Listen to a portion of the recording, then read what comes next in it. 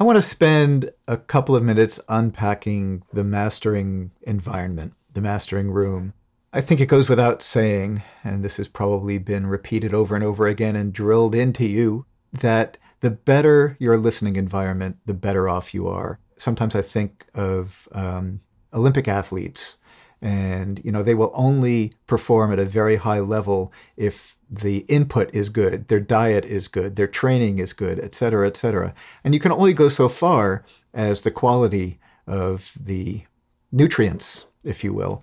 And so I think this is absolutely true of the mastering environment. In some ways, you can make an argument that it is more true in mastering than in any other part of the audio production chain. So what goes into a high-quality mastering environment? Let's assume your ears and your brain are trained.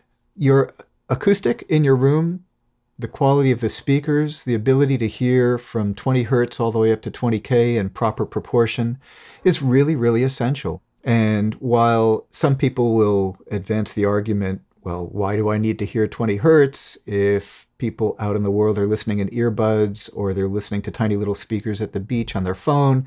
Why is it important? I can only ask you to trust me that it allows you to make better decisions in your work if you can actually hear everything that's there, not only in figuring out whether the low end is sitting properly compared to the mid-range or the top end, but also in managing the artifacts and the behavior of signal processors that might be responding to very low frequency signals that if you can't hear them, you can't figure out, well, what's going on and how can I modify my work so that the thing is going to sound better as a result. We're all striving for the best possible scenario. I realize for most people it's not possible to have access to a mastering quality facility right from the outset, and you level up as time goes along.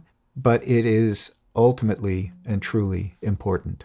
It's a given that the acoustic and the monitoring system needs to be as good as possible and as full frequency as possible. The next most important element in the monitoring chain is the monitor controller, a way of facilitating switching between various inputs in a way that's level matched and listening through a single D to A converter, a single reference. So here in the mastering room at Berklee, at the brick and mortar school, here's the controller for the Grace D to A converter, the M906.